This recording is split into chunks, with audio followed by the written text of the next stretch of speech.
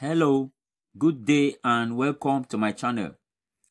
The question here says, find the value of x in the figure below. Now, let's look at this figure here.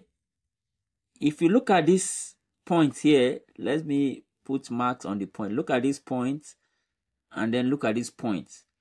We have two lines. One line moves from this point to the circumference.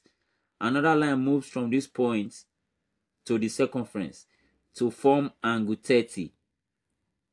Now, with the same 2 points again, I have another line moving from this side to the circumference, and I have another line moving from this side to the circumference. So since the pair of lines, one making angle 30 here and one going to the circumference on this side, since the pair of lines are coming from the same point, then you agree with me that these two angles have to be equal. And what reason is that? That the theorem that states that angles in the same segment are equal. So this segment and this segment are the same. So the angles in the same segment, using these points now, make one making 30 here, then the other one going to this circumference. So the two angles are angles in the same segment, and so they have to be equal. So this is also 30 degrees, just like here. Don't forget, angles in the same segment are equal. They are coming from the same points. Two pairs of lines coming from the same point. So that means they are 30 degrees each.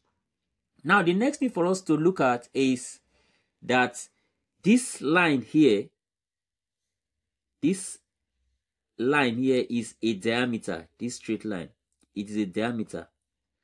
An angle in semicircle is right angle. That is another theorem in circle geometry, that angle in a semicircle is right angle. So this line, which is diameter, makes this part a semicircle. So that angle that it makes at the semicircle, which is this angle here, is right angle. That means it is 90 degrees. So that means the whole of this angle here is 90 degrees. Let me just put the 90 out here. So 90 degrees. That is the whole of the angle here. Now, if this is 90, looking at this triangle, you agree with me that since this is 90, then the sum of these two angles have to be 90 as well, so that the three angles make up 180. So if you already have one as 90, the other two will also add up to 90, so make it 180. So if this is 40, then this part will also be 90 minus 40, and that will give us 50 degrees. So this is 50 degrees. So 40 plus 50 plus 90 will give us 180. Sum of angle in a triangle add up to 180.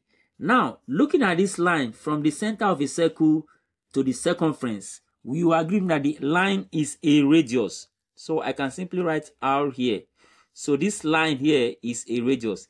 Similarly, a line from the center of a circle to the circumference is also a radius. So this line is also a radius. So this line is a radius. This line is also a radius. That means they are equal lines. So you agree with me that that means this triangle is an isosceles triangle. A triangle that has two sides equal. So this triangle is an isosceles triangle. So if this is 50, then this side will also be 50. And what is the reason? That the base angle of an isosceles triangle are equal, 50 degrees. So this is the base angle of this isosceles triangle. This is the base angle, 50 degrees. So this base angle will also be 50 degrees. They have to be equal. Base angle of isosceles triangle are equal. So if we look at this triangle now, the whole of this place is 90. We already have here as 30. We have this angle here as 50. And then we are looking for x. But don't forget, everything add up to 90 degrees. Everything is 90 degrees there. So 30 plus x plus 50 is equal to 90 degrees. You can see that everything here is 90. I've got it before. This is 30, this side is 50, and this remaining part is x. So the three angles here add up to 90 because of the full 90 degree that we have here. So 30 plus x plus 50 is equal to 90 degrees. So x plus 30 plus 50 is 80, and that will be equal to 90. So if I take 80 to the other side, it becomes 90 minus 80 becomes negative. When it crosses to the other side, it becomes negative. So that gives me the final answer as x is equal to 90 minus 80 is 10. So s is equal to 10 degree as the final answer. So please don't forget to subscribe to this channel so that I can get more detailed videos like this. Thank you for watching and see you in the next video.